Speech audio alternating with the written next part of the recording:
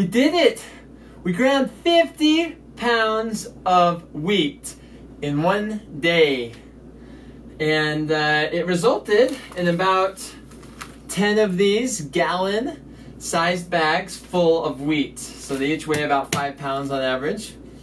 You know, we did it before 6 p.m.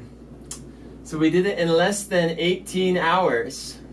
Probably about 17 and a half minus about a 5 hour of sleeping in there. So it took about a dozen hours.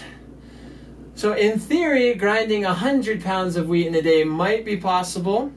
However, I must say, right here is gonna hurt way, way bad tomorrow. This grinder is amazing. I love it. We've had it now for I think 1 or 2 years. We use it all the time to make homemade waffles or homemade bread. If you want to check it out, I'll include a link in the description. I'm going to check out the little grinder stones to see if they're dissolved or not, if they're still here. You know, those grinding stones look really good still.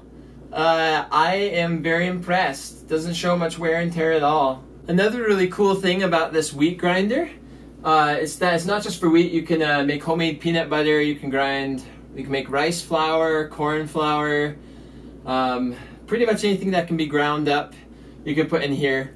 So I'll probably do that in a subsequent video, make some of those things. If you think it's a good idea that I should do more grinding videos, or if you have any specific challenges, feel free to like this video and leave a comment. If you have any idea of other challenges you'd like me to do related to survival, emergency preparedness, whatever, food storage, go ahead and leave it in the comments section and I'll take a look at it, and I might just go ahead and do it because I'm looking for crazy ideas to do. Anyway, thank you for watching and I hope you have a great day. Bye-bye.